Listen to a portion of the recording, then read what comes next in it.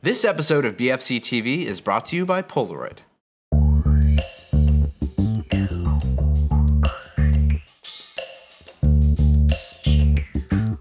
Welcome to BFCTV. My name is Ben, and today I feel like taking a dip. I want to bring the Polaroid SX-70 underwater, but how could I do such a thing?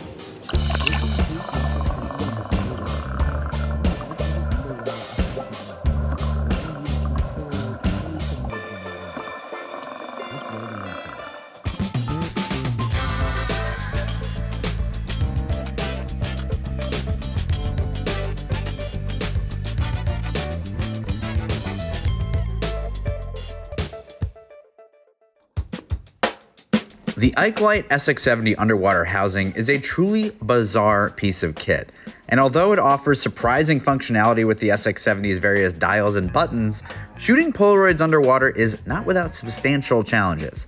So we brought in someone who could help us dip our toes in the water. My name's Storm Choi. I'm a photographer, both digital and analog, but I've done a lot of underwater work in the past, and excited to try this thing out. I've never gone diving with a mailbox before, you know, and as soon as I went down, I mean, you feel it pulling you up. I mean, you have a hard time getting down at all. You have to kind of push this thing down. But in all honesty, there's so little about this housing unit that makes sense. The trigger mechanism, being able to focus, the viewfinder is not usable. I would have loved to have been in the meeting where this was pitched, you know, being like, I had this idea. That's a great point. I mean, the very concept of this barely makes sense because like, you can imagine a professional photographer in the 80s when this case was invented needing to test lighting underwater, but they would use like pack film for that. So you wouldn't use an SX-70 underwater for that.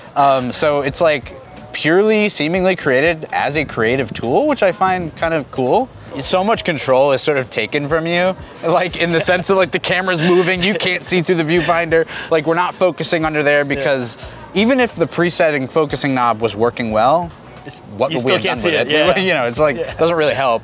Apparently, Ikelite, which is still a company that exists, they're the company that made this case, there was an external viewfinder attachment for it, but I still don't know how that would have helped much, or how that would have even worked with this camera.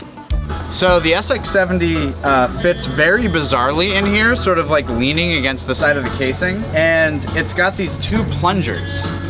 And these things control the exposure compensation and the focus. So you rotate and it turns the dial.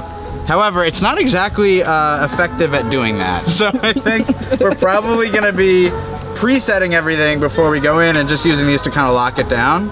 And this is how the shutter is actuated. You use this external lever and that presses down on the shutter button. Hey, I'm Sophia. I'm the talent for today, as Ben told me to serve it. I grew up swimming a lot. I think for me, the big point is just being able to get myself fully down, get all the bubbles out of my nose, and then once I'm in a comfortable like position, I mean, it was pretty hard today because the pool only went 4 feet deep, so I was hitting the floor right away, but just being as like fluid and extending my limbs as much as possible, doing as much as I can because I can't communicate with you underwater yet, but But I was able to hear whenever the Polaroid shutter went off, and I was like, that's my cue to go back up and breathe. Opening a pack of Polaroid while dripping wet. This is what BFCTV is all about. Okay, the photo ejects into this little slotted area. In our test so far, the photo hasn't really come all the way out into this, and so we think we're gonna have to take the housing off every time we take one photo, which is a little annoying. Back in the day, you could just, you know, go crazy with it. It also has flash sync, which makes sense because the original format you'd be shooting in this casing would be SX-70 film, which is 160 ASA, and that'd be really hard to use underwater. You would not have a lot of light, so using a strobe would be really necessary.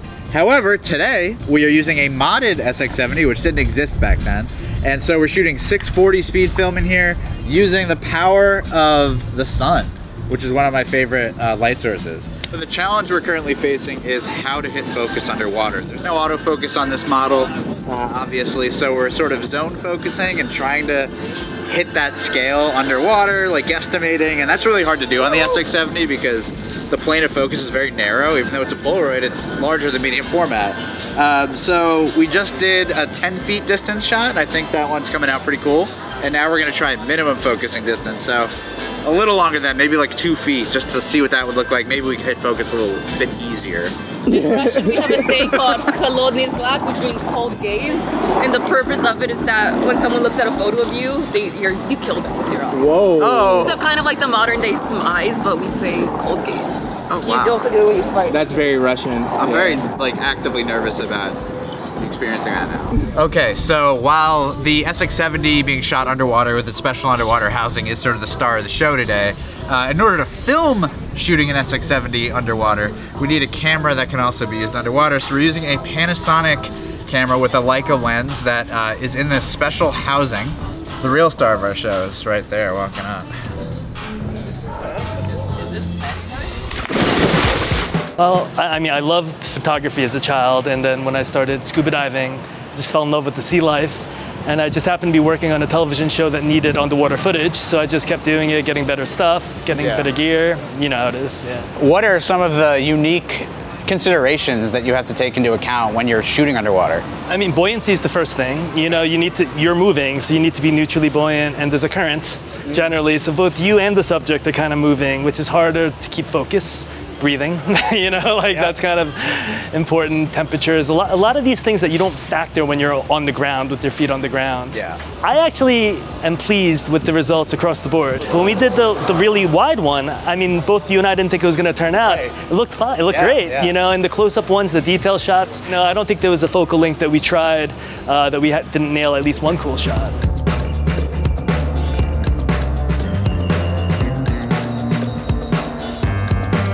Well, splish splash, I was just taking a bath. Quite an opportunity to be able to use the SX-70 underwater. It's one of those things you never think you're gonna be able to get the chance to do.